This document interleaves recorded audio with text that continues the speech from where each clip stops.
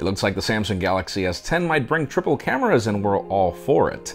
Apple's whole audio lineup might bring some interesting changes in 2019, and if the HTC U12 Plus hasn't arrived to you, well, you're actually not alone. I'm Jaime Rivera reporting from Milan, Italy, and this is the face of jet lag. This is Pocketnow Daily.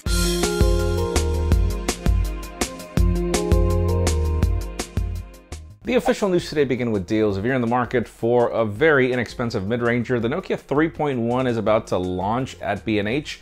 And yeah, specifications are not necessarily the best, but it's 159 bucks. And if you want to try Android P right now, that's probably the best way to go, as that phone is in the lineup. You can learn more about it in the description. Now let's talk about Apple and its infamous MacBook butterfly mechanism for the keyboard.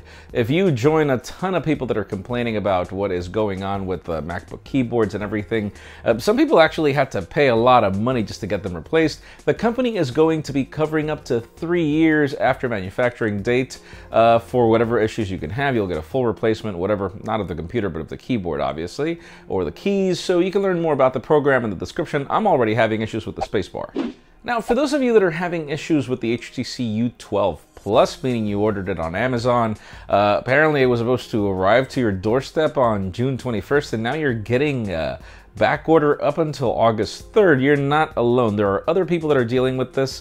Apparently HTC is looking into it as it's only a sporadic case. Still, it's not worth to wait until August 3rd, guys. Trust me. And for those of you that want to buy yourself a pair of AirPods or waiting for the newer ones, apparently you're going to have to wait until next year, according to Bloomberg, as the company is working on bringing new improvements to the AirPods, like water resistance, etc. But the problem is that they might get more expensive. We also hear about new HomePods, etc. I'm not necessarily happy with the way Apple is trending with audio. I wish they said, yeah, we're bringing back the headphone jack, but it's not going to happen. And finally, the hottest news today have to do with the Samsung Galaxy S10, and boy is this cool. Codenames Beyond Zero, Beyond 1, and Beyond 2. 3 phones. It seems that one of these devices is going to bring a flat screen 5.8-inch display and one camera. The other one is going to bring a similar size display but with dual cameras. And then there's a third one, a third device that is bringing a 6.2-inch display that's curved and 3 cameras.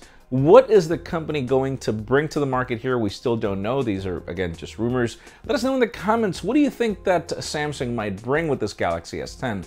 Because my God, if they came up with like a wide angle and a telephoto and the primary camera, I am sold. But leave us a comment down below. We'd love to know your opinion. Friends, again, if you want to get the news earlier, follow us on Pocketnow.com and subscribe to our channel by hitting this button up here. You can watch Friday's Pocketnow Daily up here, and our review of the Huawei P20 Pro down here. You can also follow me on Twitter, Jaime_Rivera, on Instagram at Jaime Rivera. Please give this video a thumbs up if you like what you saw. I'm Jaime Rivera. Thanks so much for watching. We will see you tomorrow.